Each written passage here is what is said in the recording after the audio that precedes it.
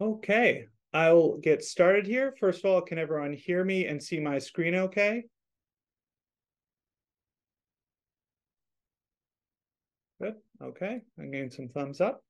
Great, it's always good to get some of those technical things out of the way. So then, hello and welcome to Handy Research Tools for Immediate Use, or How to Tackle Tedious Topics so you can get back to the science you love. Perhaps my favorite subtitle of any talk I've ever concocted. So I'm Dr. Mark Williamson, research professor, statistician, and core coordinator for the Biostats core. I'll be joined later by Kent Ripplinger and Nick Bittner. Kent Ripplinger is the data navigator for the Biostats core, and Nick Bittner is a biomedical engineering student and staff member for the Computational Research Center at UND. So a bit of a genesis of this talk. I agreed to give this talk as a backup presenter as needed, because I'm always kind of willing to share the mad cacophony of ideas in my brain. So a concurrent session fell through. Therefore, I condensed some of my most poignant ideas and put them into this talk, and this talk is the result. So the goal of this is to showcase useful research tools that can be quickly and easily implemented, right out of the gate, as it were. To cover as wide of audience as I could, I tailored the tools to appeal to both introductory and seasoned researchers. I hope everyone here attending can achieve at least one of the two outcomes. One, help you to do the things you're already doing better, or two, open the doors to new tools you didn't realize were available. And perhaps if the stars align, you can achieve both outcomes. This is a bit of an introduction to how it's structured. I've structured this into 3 parts, each with 2 tools each. Part 1 is resources you didn't know you had. It'll cover hidden resources on the DaCCoTA web pages and a statistics questionnaire. Part 2 is called Getting More Out of Your Computer. I'll go over Python in 10 and a concept called analysis on a flash drive. Then finally, in part 3, with the help of my co-presenters, I will help you reimagine what's possible through the use of public use datasets and 3D printing. This is the format for each tool. I'll start with an explanation of the tool, followed by a live example or exploration. I'll leave you with a way to immediately use the tool, often with supplying a link to the resource. And I'll also have, so those links will go up in the chat, but I'll also have QR codes on the screen. And worry not if you're going through and you just want to listen, I will have a master link of links at the end. So if you want to follow along with the links, great. If not, they'll be there for you at the end. So to reiterate the story of this talk, I'll start with ready-at-hand resources, both on the DaCCoTA website and via a statistical questionnaire. Next, I'll leverage your computer with Python coding opportunities and the concept of analysis on a flash drive. Finally, I'll help you reimagine what's possible, both in the ones and zeros of public datasets and the tangible materials of 3D printing. With that out of the way, let's get started with hidden resources you didn't know you had. There are a lot of great resources on the DaCCoTA web pages, a lot of helpful information. As one of the web page editors, I've tried to keep things up to date and realistic to find. But there are certainly limitations. Not everything is obvious, and unless you spend a lot of time exploring, you're apt to miss some hidden gems. So let's take a tour of what I think are some of the best off the beaten path resources. So that's our tool, DaCCoTA web pages, and our example will be a quick live tour. Now there are more gems that I think are helpful. I'll just go over 2 in the interest of time. So we have the DaCCoTA web page here. There is information on each core, but where I really want to go here first is additional resources. And the gem I want to talk about is this DaCCoTA Cross-Institutional Scientific and Translational Resource Guide. So this is a PDF. It's updated. It's a couple years old now, but it still has very good information. This is a resource guide that provides the list of the research equipment available at partnering DaCCoTA institutions.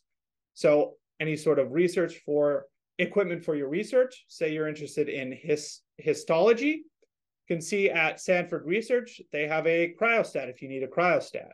Or at UND, they have a couple different cryostats, as long as information of how you can use them, who you can get in contact with. So this is a great resource. Even without DaCCoTA, these equipments are still going to be available at those institutions. So you can avail yourself of this resource.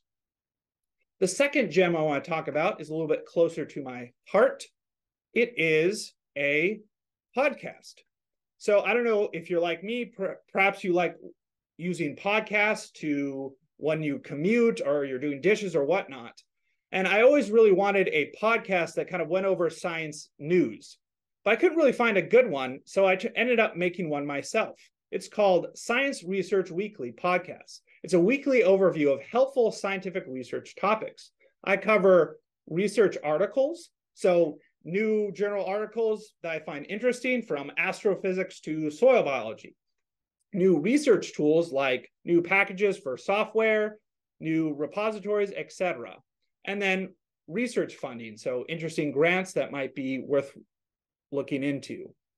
This is actually a successor to a more limited statistics podcast. I brought it out for wider use, and you can listen to it right now. You can listen to this on your favorite podcast hosting service, Spotify, whatever else. In fact, the most recent ones, so these come out every week on Friday. So the newest one will come out tomorrow, but the latest one from last week is called Dog Bites Dinosaur. So if that's a little teaser for you, you can certainly check it out. And these are very short, 7 to 10 minutes, and hopefully worth your time.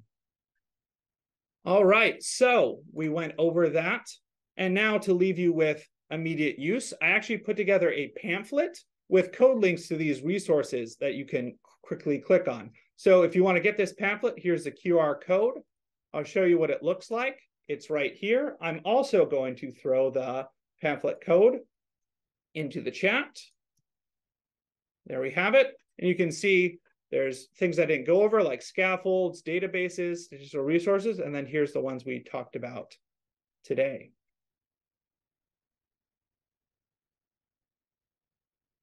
Next up, I would like to talk about a tool for connecting with statistical support, a new statistics questionnaire. There's often a conceptual gap between the subject matter expert, say you as a researcher, whether you're doing targeted nanoparticle delivery of anti-prostate cancer drug to xenograft mice, very technical, very expertise. And then on the other side, there's the statistician, me typing on my computer a generalized linear mixed model in SAS, also very technical in a different way. So I put together the questionnaire to bridge the gap with useful questions to translate the subject-specific information from the researcher to the statistics-specific approach of the statistician. Now, my initial questionnaire was a Qualtrics survey. It was hard to find, not really used much, and clunky, so I totally revised it. I now have for you the revamped statistics questionnaire, now a one-page document, which you can fill out and email to me. It's aimed at getting the ball rolling with statistical support. So let's take a quick example of what this form looks like. As promised, it is in fact one page. Now, it's also informally known as the Big Four questionnaire because I go through 4 topics. On the top, of course, you need your general information, who you are, your institution, what you're kind of looking for, whether it's a grant proposal or a finished project or anything in between. Part 1's the big picture. What are you trying to do? What's your research in a couple of sentences? What kind of support? Maybe you have a grant and you just want power analysis. Or maybe you have data already ready to analyze and you want not only to help have it analyzed, but you want to teach me to teach you how to analyze it, or anything else. Part 2 is just general test type. If you kind of have an understanding of what you might want to, how you might want to analyze it or how you think it should be analyzed, that gives me some clues. Variable information is part 3, what sort of X and Y variables, what other information might be pertinent. And finally, 4 is sample data. If you have any preliminary pilot data, that kind of you often can help understand, let me play around with it, figure out what can be done with it, as well as if there's any published studies that might have similar methodology that clues me into how this might be dealt with. So that is available here. And let me be clear, this is a tool to help you. So it doesn't mean you can't informally reach out to me via email for help on a research project. You totally can. If this questionnaire isn't helpful, you don't have to use it. Or if you don't know how to fill out every item on this, you can still just send it in with what you have. The questionnaire is the start of the conversation, not the summit. And like before, I will throw this up in the chat and the QR code if you like this right away. There we go. Okay. We've got a little touch point, a little breather here. Hopefully everyone's doing okay. Let's get back to understanding where we are at in our story before moving on. We've covered resources on the DaCCoTA website and a statistics questionnaire. So now we will turn to part 2, getting more out of your computer. The first tool I'm going to focus on is Python coding. Now, computer coding is a very important skill, and I'm talking far beyond the kind of coding needed for just statistical analysis, like working in R or SAS, general purpose coding. For that, I actually use Python. Python is a great introductory coding language, whose name is actually a homage to Monty Python, so it's kind of a fun language to learn as well. So you might be asking yourself, why should you care about coding?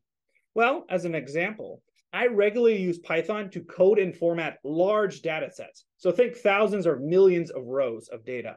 With the right code, the computer will do that for me in a few seconds. To do that by hand, so manually checking and modifying an Excel file with millions of entries, well, to do that, does anyone here have like a room full of undergraduate students I could borrow for a week? Because that's probably what it would take. And so that's just one example of how powerful coding can be. Now, what I'm trying to make the case for here is that one of the biggest pieces of leverage for your computer is basic coding skills. Now, as a busy researcher, I'm not suggesting that you need to necessarily learn coding yourself, but having a team member with basic coding skills is a huge asset. It would be a win-win for a student to pick up, adds a lot of value to your lab and gives that student a great skill for their journey. So hopefully I've convinced you that maybe you should start looking at some coding. So where to start learning something like Python? Well, the tool I'm going to show today is Python in 10, a 10-part slide series, which is actually already available as PDFs in the statistical resources section of the Biostats Core webpage. They are bite-sized, taking about 10 minutes to get through, something I envisioned you be able to finish through your lunch break.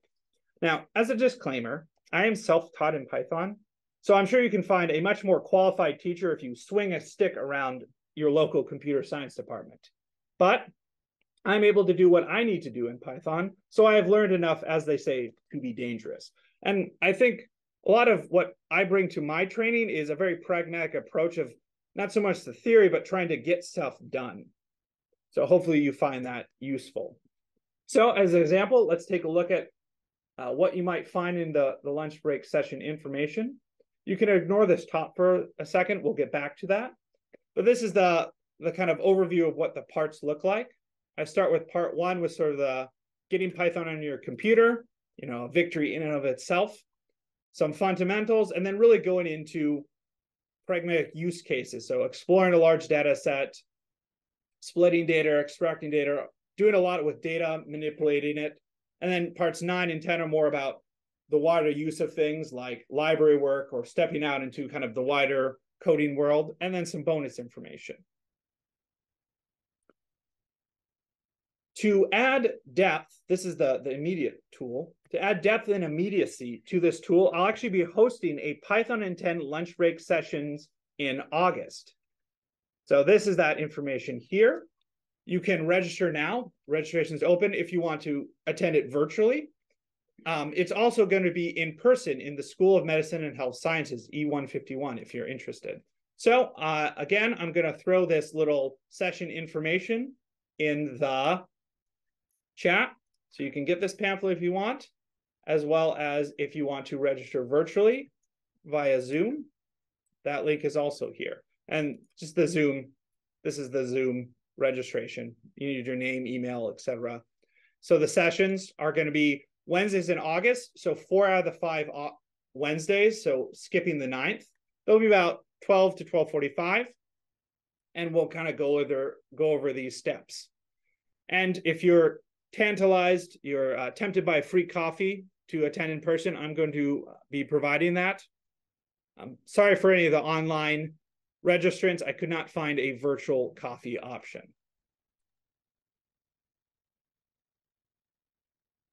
All right, then.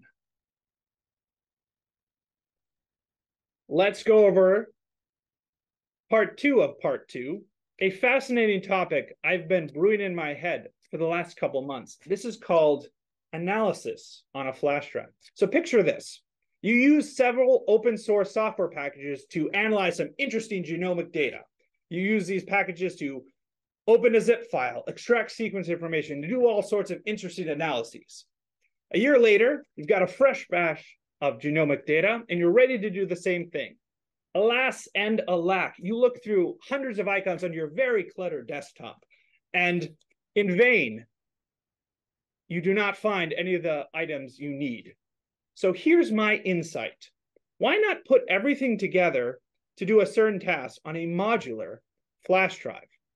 Flash drives are portable, handy for compartmentalization, have lots of storage space, and are cheap. I got a USB flash drive with 32 gigabytes of space for $6.88 at Walmart, practically for loose change. A flash drive can be loaded with all the required software and even instructions to perform the analysis needed. If open source software is used, it can be shared between computers, easily copied to new flash drives. Each specific analysis can have its own labeled flash drive. You can hand a flash drive to a graduate student or a colleague with everything needed. Now, I have a lot of really great ideas for different flash drives: basic bioinformatics, virtual machines, large file manipulation, Python, power analysis, you name it. But today, I'll look over one I've already created, a flash drive with open source software for image, audio, and video editing. So that's my example here for this tool. I have a flash drive already plugged in here with this information. So it's called AOFD, Analysis on a Flash Drive, vid. So I actually set it up so it has 3 labeled main folders. The biggest one is the software, which has the open source software. The first is Audacity, which is an open source audio editor. There is GIMP 2, which is an image editor. It is like the open source version of Photoshop, if you're familiar with that. And then Lightworks is a video editor. And you can actually run all of these straight out of the flash drive if you want to. The only caveat is Lightworks you need to sign into an account, but you can create an account for free. The other 2 files on here, or main files, there's an example file with a variety of image, video, and audio that you can work with in this software to create this toy example called How to Video Example. And to do that, I actually have a guide, both in written form with slides of how to use all the software and material to edit a video, as well as a video of how to edit a video. So if you want to watch it or read it, that's available.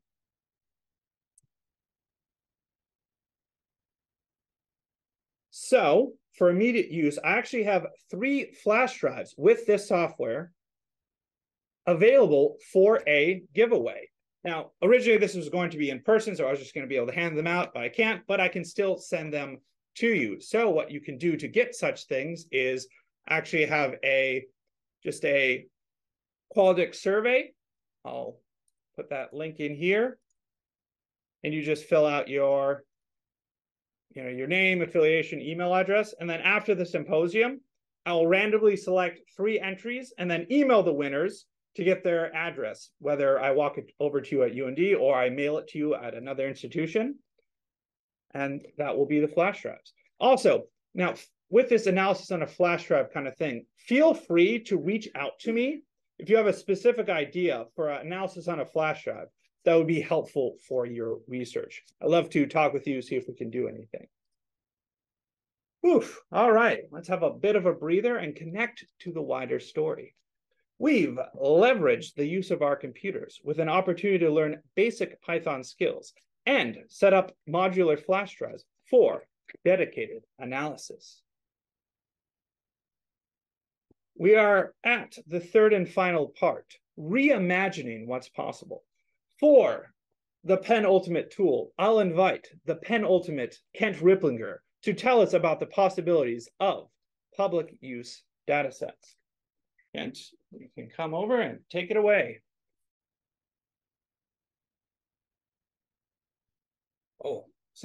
Thanks, Mark. Yeah. And good morning, everybody. What I'd like to do is give you a little look at some public use data sets that are available pretty much to any researcher or the public at large. So the demo I'd like to show you is CDC Wonder. Yeah. I'll let you navigate. Yeah, sure. Easiest thing to do is just open up a browser and type in wonder.cdc.gov.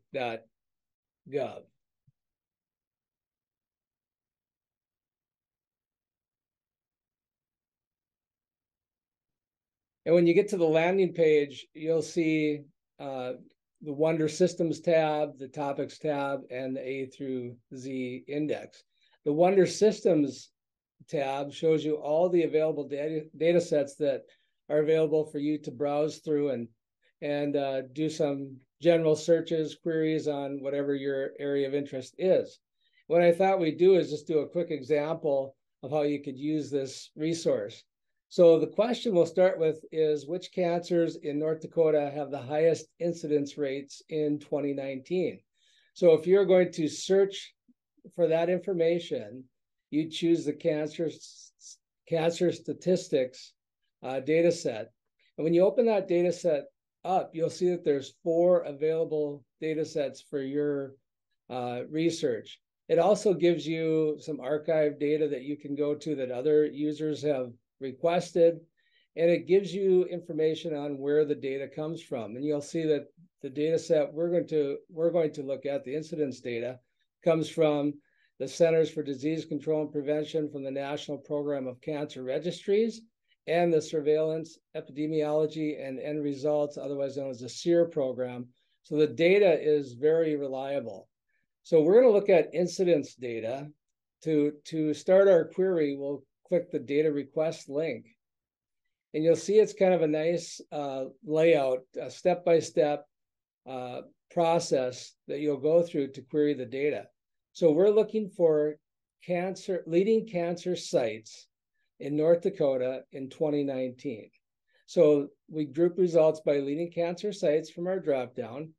It's recommended when you compare data between states and counties that you use age-adjusted rates at a 95% confidence interval. And you have the option to add a title. And I'll type in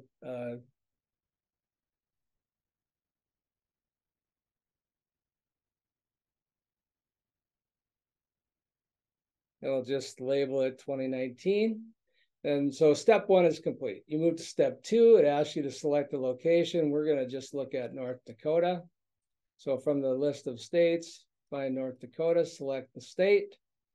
And you can see you have various years here that you can choose from. You could, as it says in the hint, you can use control and click for multiple selections. We're just going to choose 2019. You can also choose your sexes, age groups, ethnicities, races. We're going to keep them all selected. And step 4 says select cancers of interest. We are going to choose all leading invasive cancer sites. So we want to see them all. And then we'll leave step 5 as is, where we're just going to show the totals. And when you're ready to query the results, you'll click the send button. And this process does not take too long. It depends upon the amount of data you're querying. And you will get a list of leading cancer sites by alphabetical order. You'll get a count, the population, and the age-adjusted rate per 100,000. Now, we wanted to see, I'll also show you this too.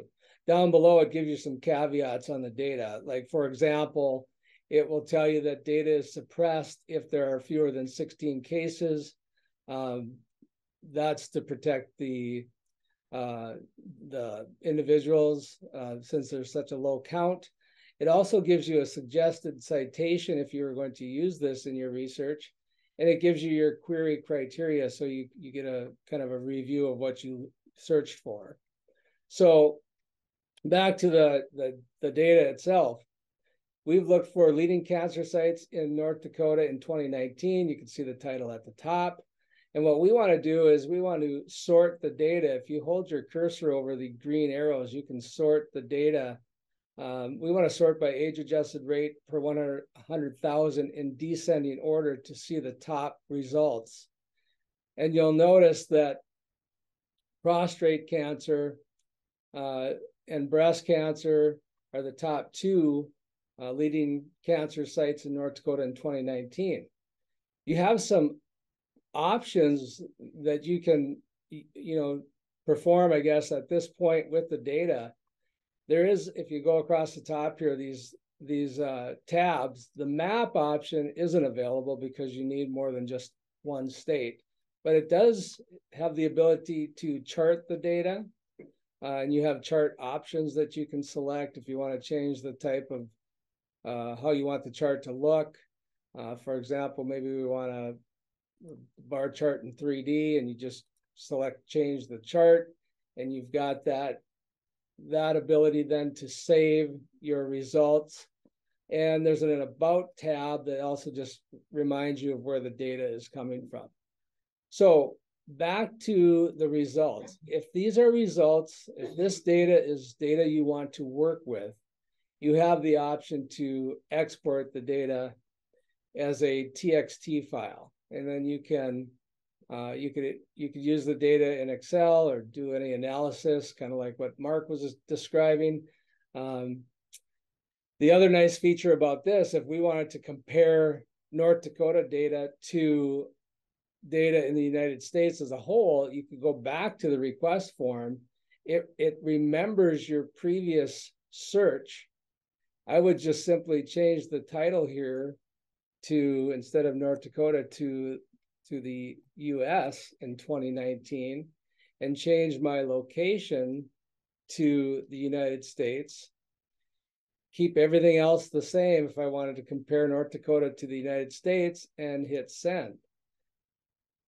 This, again, does not take very long considering the amount of data. And of course, I'd go over to the age-adjusted rate per 100,000 and click the sort by descending order to see how North Dakota compares with the rest of the country. You'll see that the same top 2, prostate and breast cancer sites, are the most prevalent. Again, you could export the data as well. Now, I wanted to show you one other thing, because when you go back to the CDC landing page, you also have a tab that says topics. And this is a variety of topics that you can choose from. As you can see, the list is pretty long. But what it does, when you select a topic, it takes you to resources that are available from the CDC or other organizations. So the thing I wanted to show you is there's a neat little tool called Heart Disease and Stroke Atlas, where, again, this is the resource brought to you by the CDC that allows you to generate maps based on the data you're querying. So it's kind of loading slow, but it's we'll do the same kind of thing. We'll select North Dakota,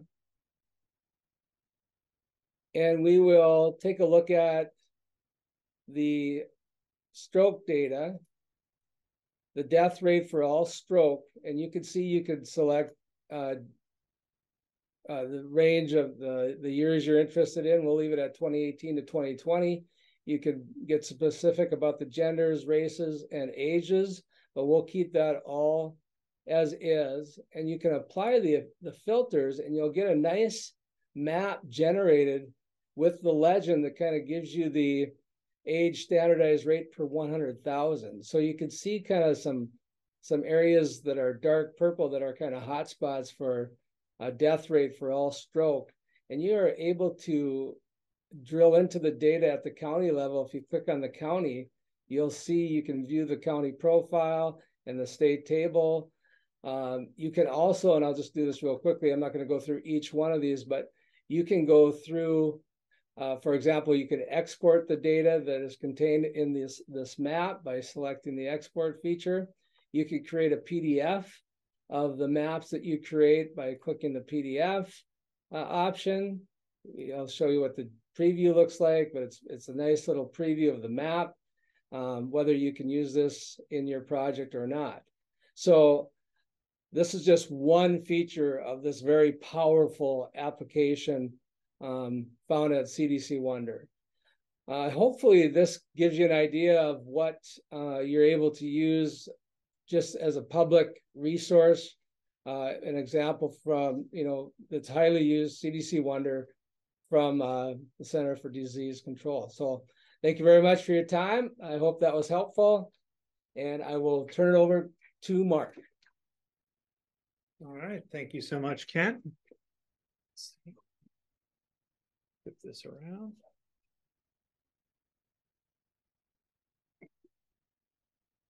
So, like you said, here's just, I think he walked through all this, so we'll jump over. He already showed us this in real time.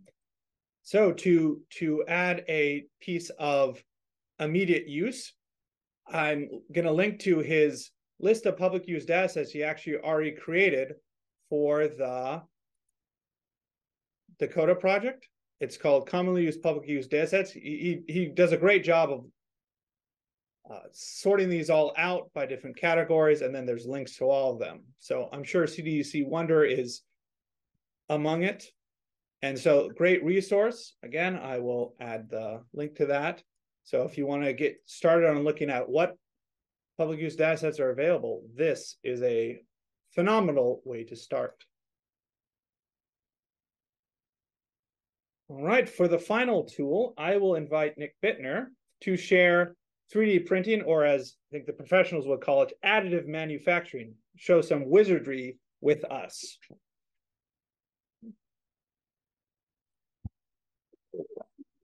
Yeah, good morning. Thank you, Mark, for that wonderful introduction. I am Nick Bittner. I work with UND's Computational Research Center, or just recently renamed the UND Dream Laboratory. And I am a biomedical engineering student here, and I'm also the instructor of advanced manufacturing and 3D modeling at Candeska-Chicana Community College in Fort Totten, North Dakota. So a lot of the projects that I cover, they actually look to be related to cell culturing, and I'm actually an EPSCoR affiliate, so I do a lot of work with computational fluids and incorporating simulation into how cell culturing would work. But then with those models, we're actually able to build like specialized cell culturing dishes or devices that actually fit into like standardized well plates like 6, 12, 24, 90, 96.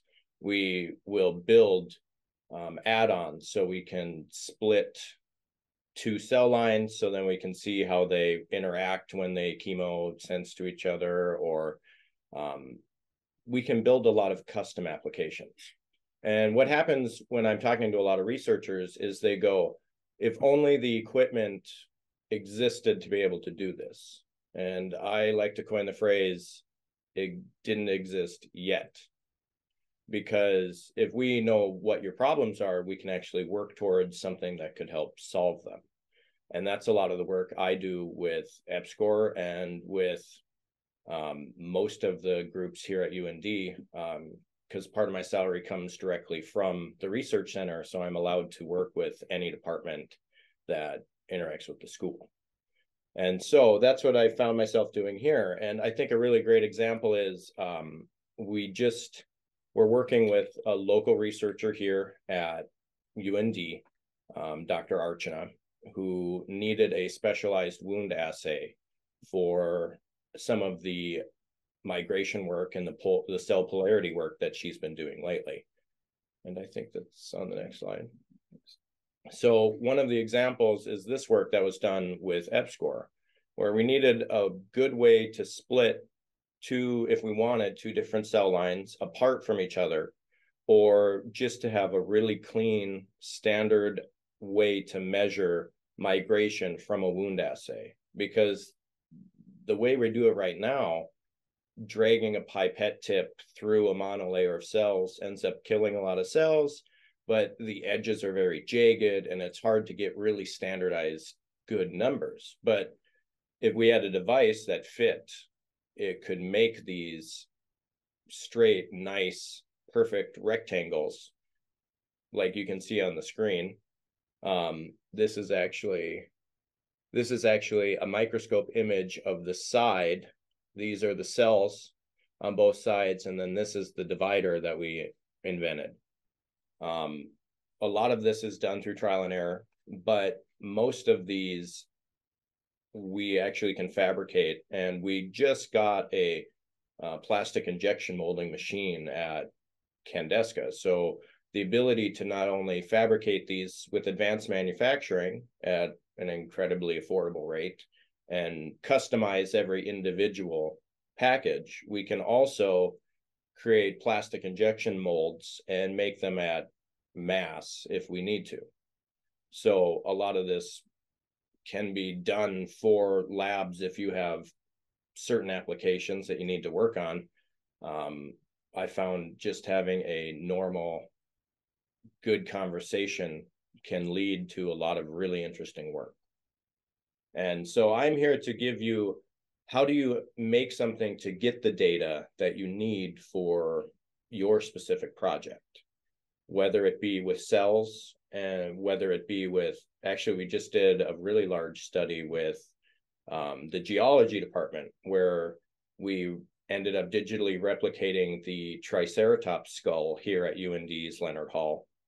Or we fabricated artificial core samples from fracking in the oil field, where we did cross-dimensional analysis on what the fractures that were caused from fracking would be like if we manufactured them and could study them in a laboratory. So we actually used additive manufacturing to build fake real core samples to do all of the flow analysis on them.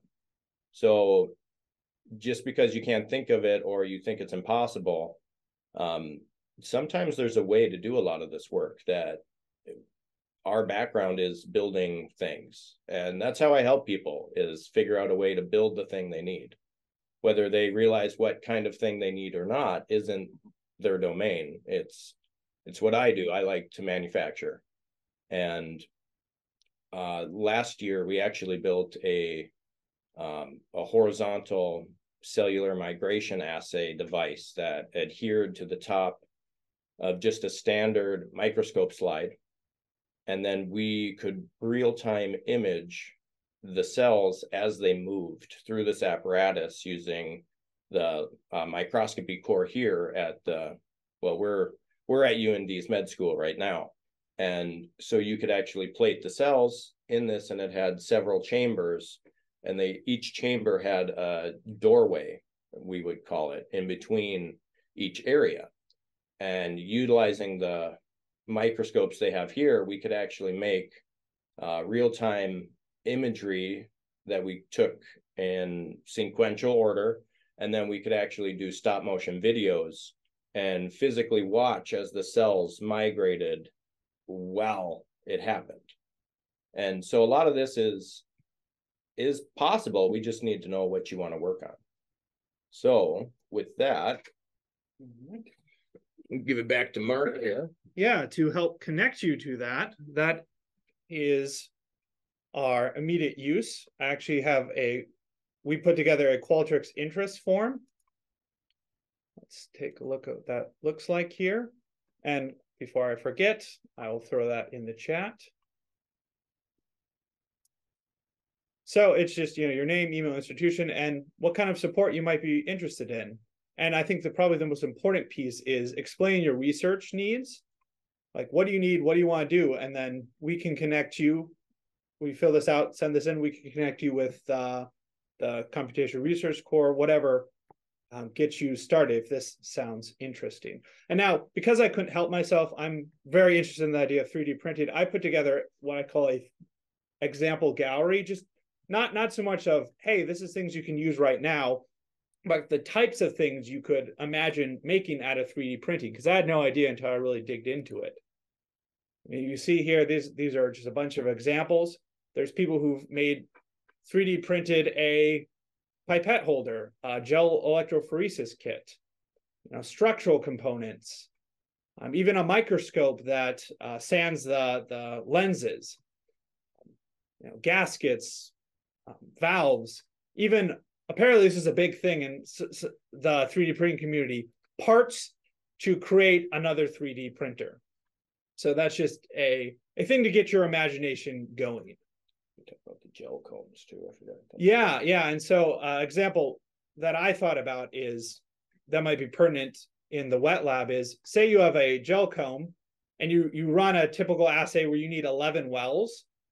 So without 3D printing, you're going to have to run 2 gels, one gel with a comb with 10 entries and then another run with just 1. But what if you could 3D print a comb with just 11 or with 11 tines, I guess you would call it, or 11 pieces? Then you could just one gel, and that would, for pennies, you could essentially run this. I mean, we actually did this for Dr. Combs' laboratory last year. I think we made one that had 16.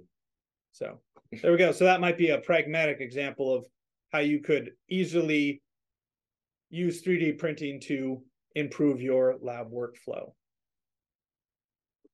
All right, let's see here. We've learned in our reimagining step the wide array of data sets already available for research, and we discovered that 3D printing offers almost limitless potential. So before we get to our discussion portion, I'd like to make some acknowledgements. First of all, thanking DaCCoTA, especially the other cores, for helping set up some of the resources. For the Population Health Department, especially Dr. Schwartz, for all his support and great collaboration with Kent Ripplinger. And then the Computational Research Center, or I think it's the Dream Lab now, especially with Nick for helping with this, and then EPSCoR for funding his time to help researchers. Okay, we will now have some time for questions, comments, concerns from the audience. It can be directed to myself, Kent, or Nick. You can type them into the chat, or you can, I guess, try raising your hands. I'll stop sharing the screen in a little bit. You can kind of use a little raise your hand icon when we get to that. I'll try to get to everyone in order. And also, as promised, I do have a link to the document with all the other links. The master link, one link to hyperlink them all, is going to be available both on that QR code on the screen and in the chat if you just want a collection of all the links in one document. Okay, with that, I'm going to stop sharing my screen, and we can come to the discussion portion of the talk.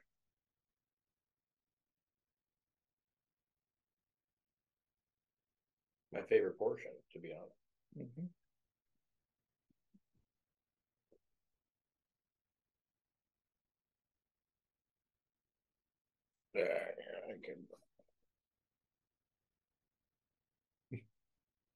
And don't be shy. A lot of these conversations, if you're looking at trying something new, start with what if. And it can be as complicated as let's build a new cell splitter to let's find a way to organize all of our pencils or pipette tips so we can sterilize them, which is also a project we may or may not end up doing later this year.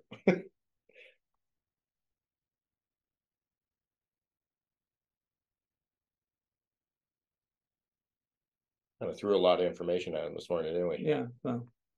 Which is good, because this is all stuff that people don't right away realize at face value what you can do, or that you can even have access to it. So sure.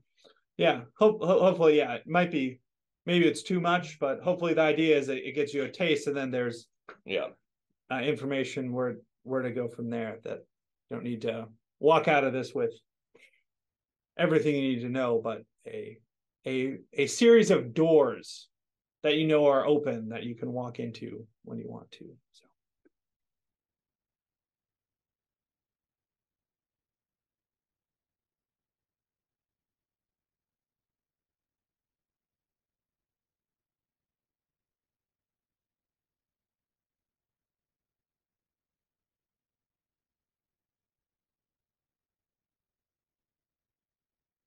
Well, Ken, I do have a question for you. All right.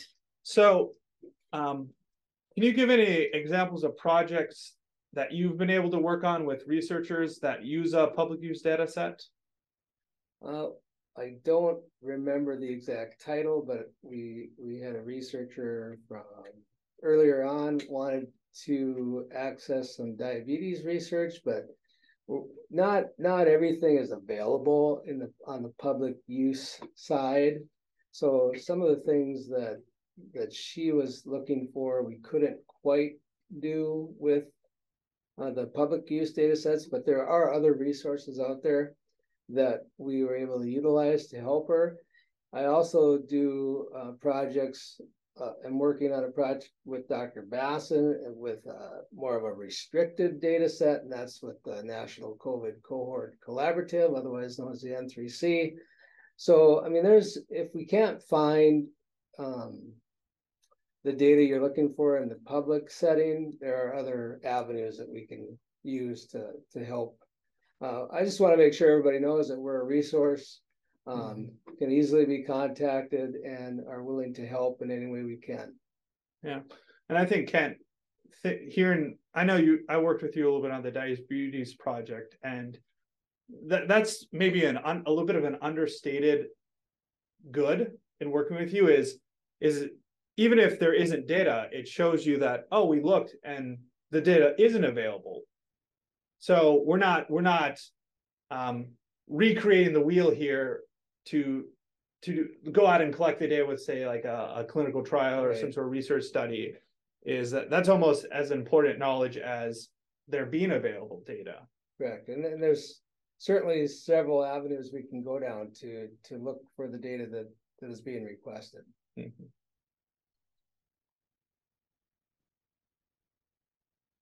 Right. So I had a question for you, Nick. Sure. I know some of your projects you can't necessarily talk totally about, but can you explain more about from what you can, the 3D prosthetic project?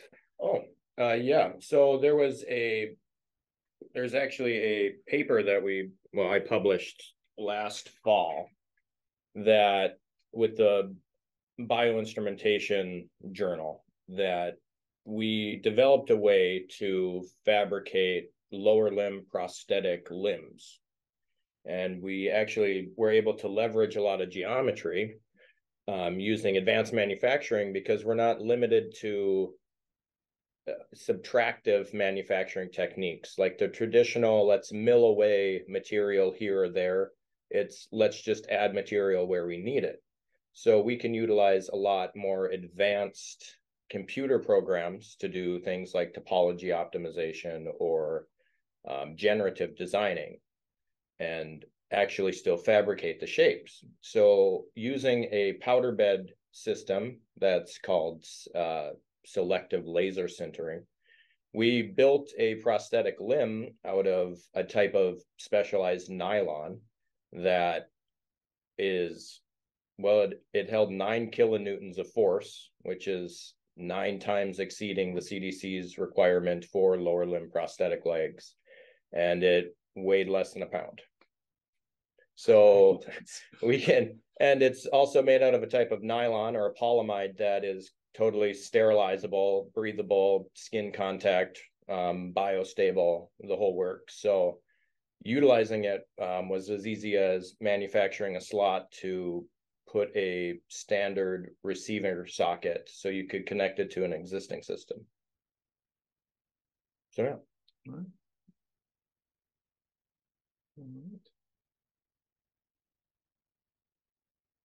Let's see here. Was there another question? Any progress on those astronaut boots? Actually, our grant got funded. Oh, well, yesterday. great. Okay. So yeah.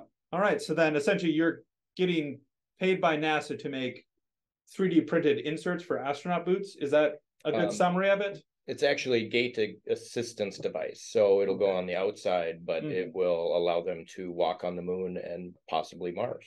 Okay. So yeah, we'll be doing that research. We actually got notified of our selection yesterday afternoon.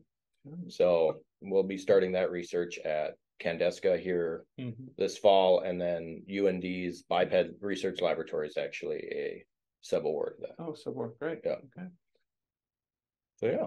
So there we go. Your lab might not need astronaut inserts to walk on the moon, but I'm sure there's all sorts of other things that can be imagined if you can do that for the moon. So yeah.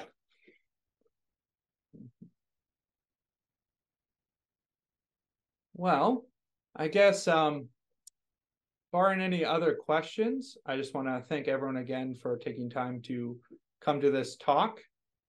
People can start filtering in back to the main Zoom meeting, and at about 9:15, I'll close the breakout rooms for this time.